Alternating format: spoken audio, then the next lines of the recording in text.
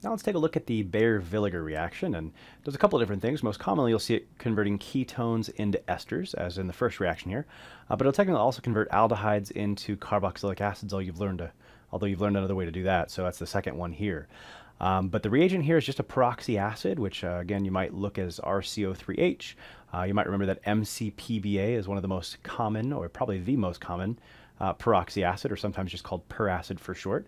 But what we're going to do here, and let's look at the aldehyde one here first. Aldehyde to carboxylic acid is, if you look at the carbonyl carbon, it's going to break one of the adjacent bonds, and it prefers hydrogens. So we're going to break this bond right here, and it's just going to insert an oxygen in between, and that's why we now have a carboxylic acid.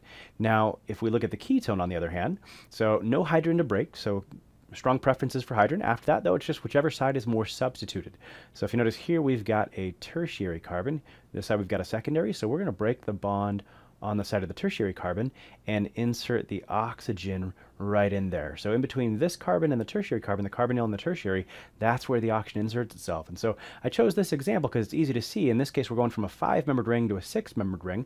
But again, there's nothing that says that this has to involve a ring at all. So, but let's go and take a deeper look at the mechanism here for the reaction converting the ketone to the ester.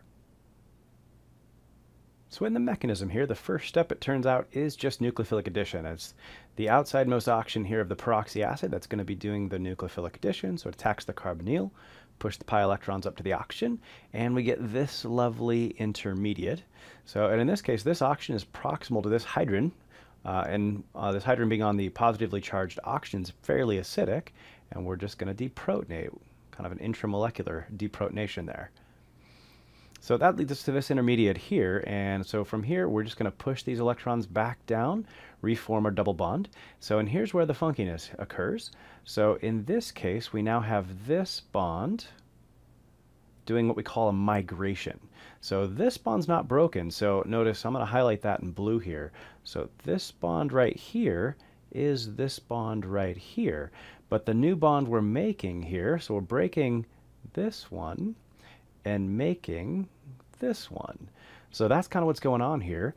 So we'll get, and that's it. That's the whole mechanism. So now we've got our ester product. So, and then we've also formed our carboxylic acid, and we'll just kind of throw that away, or at least purify it off at the very least and reuse it.